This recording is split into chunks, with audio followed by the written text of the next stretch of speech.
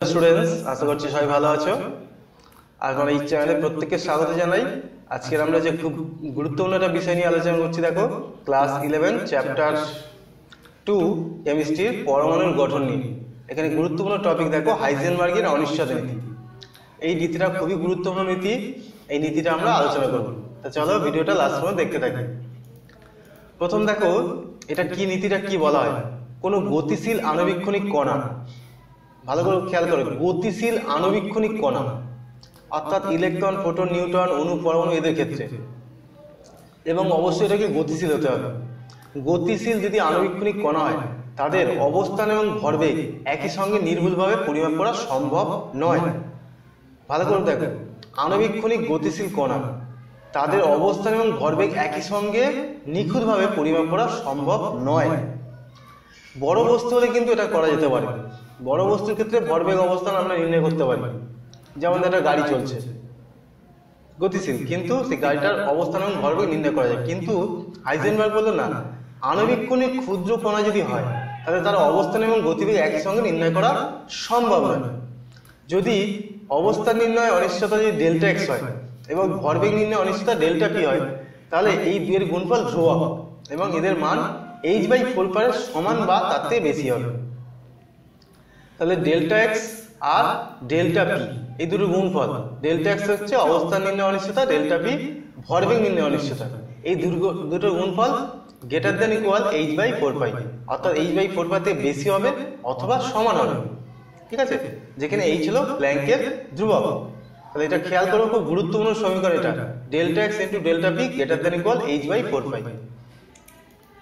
এখন দেখো এই সমীকরণ থেকে আমরা বুঝতে পারছি কি, হাইজেনবার্গের এই অনিশ্চয়তা নীতি থেকে আমরা বুঝতে পারছি, দেখো কোনো বস্তুর অবস্থান নির্ণয় যদি অনিশ্চয়তা খুব অবস্থান যদি খুব নির্ভুলভাবে নির্ণয় করা হয়, খুব নিখুঁতভাবে নির্ণয় করার চেষ্টা করা হয়, তাহলে সেক্ষেত্রে ভরবেগ নির্ণয় অনিশ্চয়তা কিন্তু বেড়ে যাবে। ডেল্টা এক্সটা যত তুমি নিখুঁতভাবে নির্ণয় করবে, ডেল্টা পি তত বেড়ে যাবে অনিশ্চয়তা। আবার তুমি যদি যত নিখুঁতভাবে তুমি ভরবেগ নির্ণয় করবে, তত ডেল্টা এক্স অর্থাৎ অবস্থান নির্ণয় অনিশ্চয়তা তত বেড়ে যাবে। বুঝতে পারছো, অবস্থান নির্ণয় কিন্তু অনিশ্চয়তা ততই বেড়ে যাবে। দেখো অবস্থান নির্ণয় যদি অনিশ্চয়তা বেড়ে যায়, তাহলে একটা পরমাণুর মধ্যে ইলেকট্রন কোথায় আছে সেইটা নির্ণয় করতে আমাদের খুব সমস্যা হয়ে যাবে, তাই না? কারণ ইলেকট্রনের অবস্থান যদি আমরা নির্ণয় করতে না পারি, তাহলে ইলেকট্রন কোথায় আছে কি করে বুঝবো? এটা খুব একটা সমস্যার বিষয়, তাই না? ইলেকট্রনের অবস্থান নির্ণয়, সেই জন্য আমরা বলি কি ইলেকট্রন পরমাণুর মধ্যে কোথায় আছে না, একটা বিশেষ অঞ্চল জুড়ে আছে। অর্থাৎ নির্দিষ্ট কোনো জায়গায় বলা যাবে না, একটা নির্দিষ্ট অঞ্চলে বলতে পারি যে এই অঞ্চলের মধ্যে ইলেকট্রনটা মোটামুটি পাওয়ার সম্ভাবনা রয়েছে।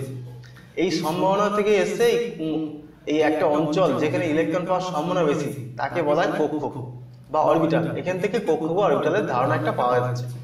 তাহলে খুব গুরুত্বপূর্ণ নীতি, delta x into delta P greater than equal h/4, যেখানে এইচটা হচ্ছে প্ল্যাঙ্কের ধ্রুবক। প্ল্যাঙ্কের কোয়ান্টাম তত্ত্ব তোমরা পড়েছো, সেই প্ল্যাঙ্কের ধ্রুবক খুব গুরুত্বপূর্ণ। দেখো এগুলো সবই কিন্তু কোয়ান্টাম তত্ত্বের ধারণা থেকেই আসছে, কারণ এইচ হচ্ছে প্ল্যাঙ্কের ধ্রুবক আর বিজ্ঞানী প্ল্যাঙ্কের কোয়ান্টাম তত্ত্ব, সুতরাং এটা খেয়াল রাখতে হবে।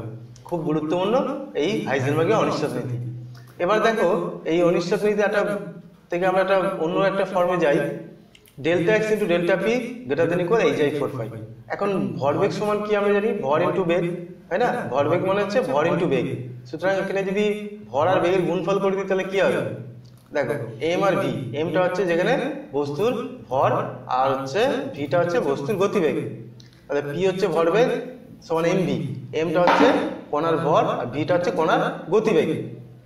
সুতরাং দেখো ভরটা তো সমান থাকে, তাই ভরটা যদি আমরা বের করে দিই তাহলে delta x into M delta V greater than equal h/4।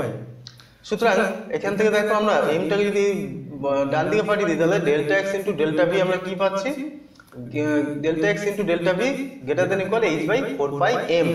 তাহলে এটা খুব গুরুত্বপূর্ণ একটা সমীকরণ চলে এলো। এই জায়গাটা খুব ইম্পর্টেন্ট, কারণ এটা আমাদের প্রচুর কাজে লাগবে। Delta x into delta V greater than equal h/4 m। ঠিক আছে, এখন দেখো এখান থেকে আমরা অন্য একটা ফর্মে যাবো, হাইজেনবার্গের অনিশ্চয়তা নীতির একটা বিকল্প রূপ বা অন্য একটা রূপে যাবো। দেখো কি হবে সেই রূপটাই যাবো। আমরা জানি ভরবেগ সমান কি, ভর ইন্টু গতিবেগ। আবার এটাকে আমরা লিখবো দেখো একটু অন্যরকম ভাবে, ভর ইন্টু গতিবেগ বাই সময় ইন্টু সময়। অর্থাৎ সময় দ্বারা একবার ভাগ করছি আবার একবার গুণ করছি, সময় দ্বারা একবার ভাগ একবার গুণ। এখানে কি হবে, এই গতিবেগ বাই সময় আমরা কি লিখতে পারি, ত্বরণ। সুতরাং এটা হচ্ছে ভর ইন্টু ত্বরণ ইন্টু সময়, ঠিক আছে। এটা অন্য একটা দেখো, ভর ইন্টু গতিবেগ থেকে ভর ইন্টু ত্বরণ ইন্টু সময় চলে গেল। এবার হচ্ছে ভর ইন্টু ত্বরণ, ভর ইন্টু ত্বরণকে কি বলা হয়? বল, এটা তোমরা জানো। সুতরাং এটা বল ইন্টু সময় হয়ে গেল। তার মানে ভরবেগ আমরা কি পেলাম? ভরবেগ সমান বল ইন্টু সময়। এবার দেখো ভরবেগ ইন্টু দূরত্ব বা অবস্থান, অবস্থান মানে কি? দূরত্ব, কত দূরত্বে অবস্থিত। তাহলে ভরবেগ ইন্টু দূরত্ব সমান আমরা কি লিখতে পারি? ভরবেগ ইন্টু, ভরবেগের জায়গায় বল ইন্টু সময় আর দূরত্ব, বল ইন্টু সময় আর দূরত্ব। এবার এটাকে আমরা লিখতে দেবো বল ইন্টু দূরত্ব ইন্টু সময়, অর্থাৎ সময়টাকে ডান দিকে দূরত্বটাকে মাঝখানে নিয়ে এলাম। বল ইন্টু দূরত্ব কি বলা হয়? বল ইন্টু দূরত্বকে বলা হচ্ছে কার্য বা শক্তি। সুতরাং এটা হচ্ছে শক্তি ইন্টু সময় হয়ে গেল। তার মানে আমরা কি পেলাম? ভরবেগ ইন্টু অবস্থান সমান কি পেলাম? শক্তি ইন্টু সময়। সুতরাং আমরা হাইজেনবার্গের অনিশ্চয়তা নীতিকে এইভাবে লিখতে পারি, দেখো ডেল্টা এক্স ইন্টু ডেল্টা বির জায়গায় কি লিখতে পারি? ডেল্টা ই ইন্টু ডেল্টা টি, যেখানে ডেল্টা ইটা হচ্ছে শক্তি আর শক্তি নির্ণয় অনিশ্চয়তা, আর ডেল্টা টিটা হলো সময় নির্ণয় অনিশ্চয়তা। অর্থাৎ শক্তি নির্ণয় আর সময় নির্ণয়, শক্তি নির্ণয় অনিশ্চয়তা, সময় নির্ণয় অনিশ্চয়তা, এই দুটোর গুণফল কত হচ্ছে? h/4π। তাহলে দেখো খুব গুরুত্বপূর্ণ একটা জায়গায় চলে গেলাম। ভরবেগ অবস্থান এবং ভরবেগের অনিশ্চয়তা নীতি থেকে আমরা কি পেলাম? শক্তি এবং সময় নির্ণয়ের অনিশ্চয়তার গুণফল গ্রেটার দ্যান ইকুয়াল h/4π। তাহলে এটা হচ্ছে হাইজেনবার্গের অনিশ্চয়তা নীতি, একটা বিকল্প রূপে চলে গেলাম, তাই না? এটা হচ্ছে খুব গুরুত্বপূর্ণ, একটা খেয়াল রাখবে, ঠিক আছে। এবার দেখো হাইজেনবার্গের অনিশ্চয়তা নীতির প্রযোজ্যতা। হাইজেনবার্গের অনিশ্চয়তা কোন ক্ষেত্রে প্রযোজ্য? এটা হচ্ছে দেখো অনিশ্চয়তা নীতি অতি ক্ষুদ্র গতিশীল কণা, যেমন ইলেকট্রন, প্রোটন, নিউট্রন, পরমাণু, তারপরে হচ্ছে অণু, পরমাণু, এদের ক্ষেত্রে কিন্তু একমাত্রই হাইজেনবার্গের অনিশ্চয়তা নীতি প্রযোজ্য। যদি মাঝারি বা বড় আকারের বস্তু হয় সেক্ষেত্রে কিন্তু হাইজেনবার্গের অনিশ্চয়তা নীতি প্রযোজ্য নয়। কারণ কি? এই সব বস্তুর ক্ষেত্রে ভরবেগ এবং অবস্থানের অনিশ্চয়তার মান বস্তুটির আকার বা ভরবেগের তুলনায় খুবই কম। বস্তুর আকার বা ভরবেগের তুলনায় এই ভরবেগ এবং অনিশ্চয়তার যে গুণফল সেটা খুবই কম, সেই জন্য এদের ক্ষেত্রে কিন্তু এটা প্রযোজ্য নয়। যেমন দেখো 4 মিলিগ্রাম বা 4 × 10⁻⁶ কেজি ভরের গতিশীল বস্তুর ক্ষেত্রে আমরা যদি অবস্থান এবং ভরবেগের অনিশ্চয়তা বের করি, delta x into delta B সমান কি হবে? Greater than equal h/4π। তাহলে এখান থেকে দেখো মানগুলো যদি বসিয়ে দিই, h হচ্ছে প্ল্যাঙ্কের ধ্রুবক 6.626 × 10⁻34 জুল সেকেন্ড, SI হবে। আর নিচে 4 × π × m, mটার মান তো এখানে 4 × 10⁻6 কেজি।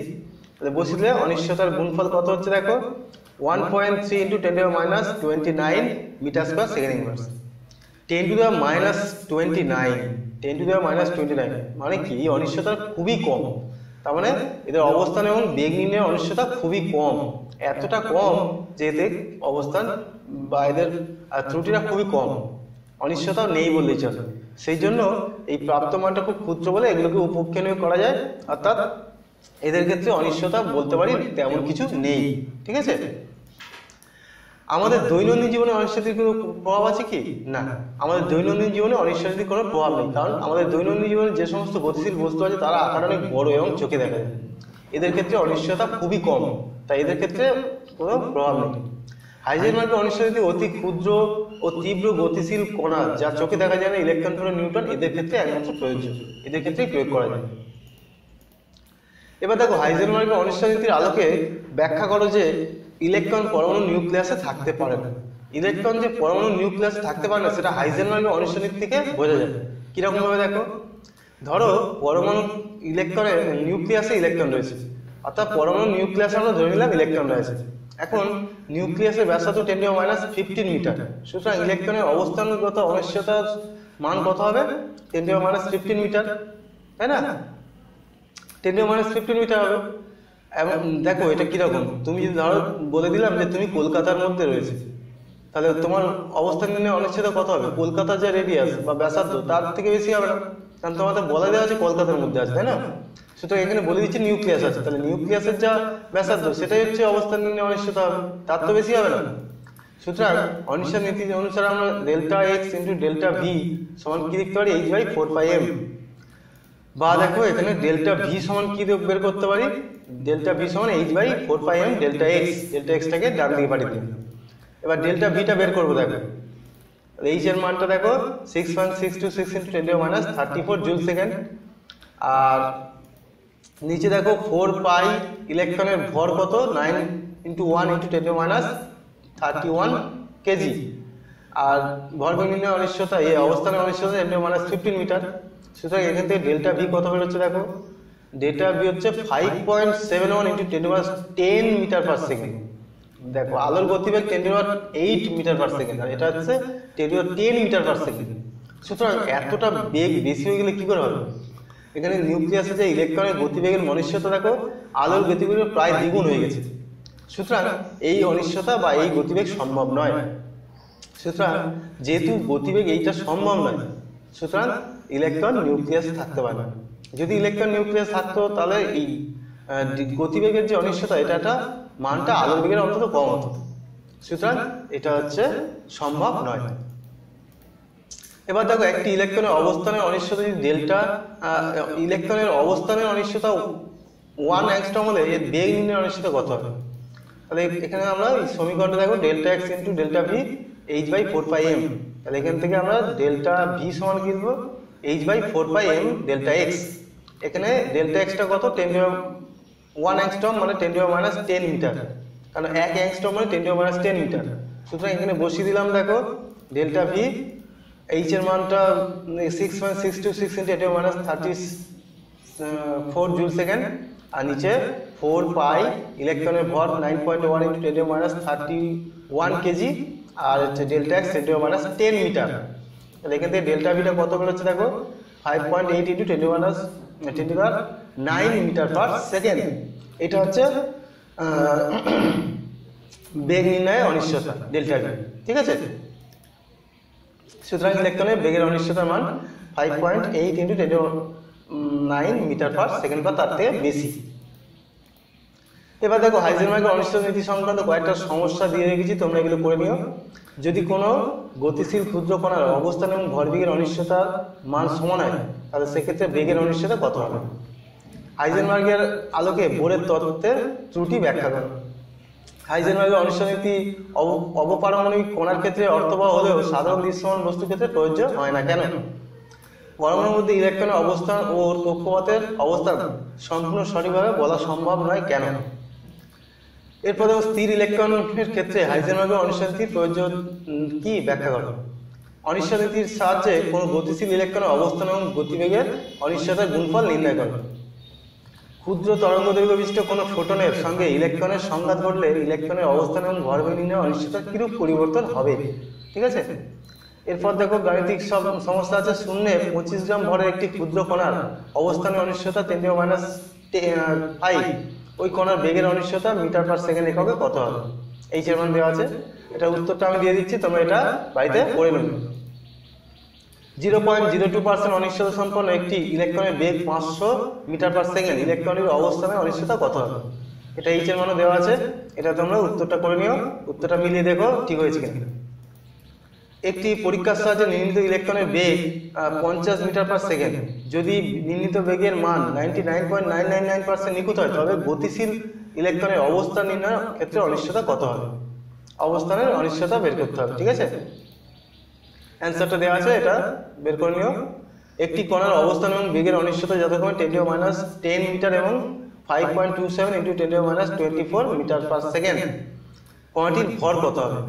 ঠিক আছে, এটা বের করবে। ভরটা হচ্ছে তোমার 0.1 KG. Thank you for watching. যদি ভিডিওটা ভালো লাগে অবশ্যই লাইক করো, বন্ধুদের সঙ্গে শেয়ার করো এবং চ্যানেলটিকে সাবস্ক্রাইব করে তাতে বেল আইকনে ক্লিক করে দেবো, যাতে আমি যত 11-12 যাই ভিডিও দেবো তোমরা সেগুলোর নোটিফিকেশন পেয়ে যাবে। ঠিক আছে, তাহলে আজকের মতো এখানে রাখি। ভবিষ্যতে আবার তোমাদের সঙ্গে দেখা হবে পরবর্তী ভিডিও নিয়ে।